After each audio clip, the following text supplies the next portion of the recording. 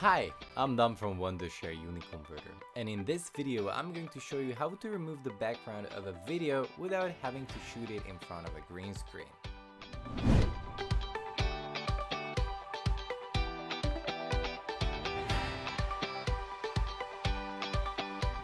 So on TikTok or YouTube Shorts, the more creative and better videos you make, the more successful you'll become.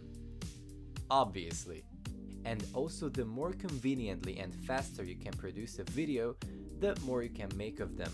And that will also help you become more successful. And it's also better and more convenient if you don't need professional equipment for all of this. Now, one way to make a video more exciting is to play around with backgrounds. By removing your background, you can place yourself anywhere and you can create different scenarios with different stories and just make your video more exciting. And also, if you want to teach on Educators, for example, which is a site where you can give online courses, you can also stand out from the crowd if you have a background of a blackboard, for example, and not your bedroom or kitchen. To begin, open up the UniConverter. On the left side panel, click on the toolbox and then select the AI Portrait tool. To import files, you can drag and drop them from your media browser right over here, or just click on Import Files and import them from your media browser. So like I said, I'm going to use this TikTok video. As you can see, the background is automatically removed now. I can switch the background up to different colors like black, red, green, blue. I can even add a custom image.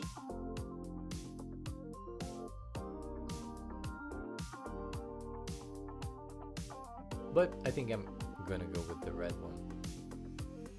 Now if I click right over here on the plus icon and I add more videos, I can apply the same background to all. For example, if I use a custom image or just custom color like red or green, I can click apply to all, and then the same background will be applied to all videos here.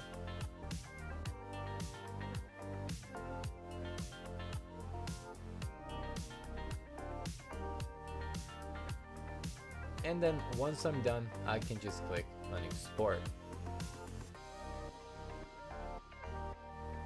And once you changed up the background of your videos, you can throw them into the intro and outro tool of the Wondershare UniConverter and add your custom intros and outros to them. But I'll talk about that tool in more detail in this video right here. But there you go, that's it for today. It's really simple, right? If you found this video helpful, please give it a big thumbs up. And if you haven't yet already, subscribe to the channel for more how-to videos like this one. Also, don't forget to turn on the notifications so you never miss a new upload on this channel. With that being said, thank you so much for watching, and I'm going to see you in the next video.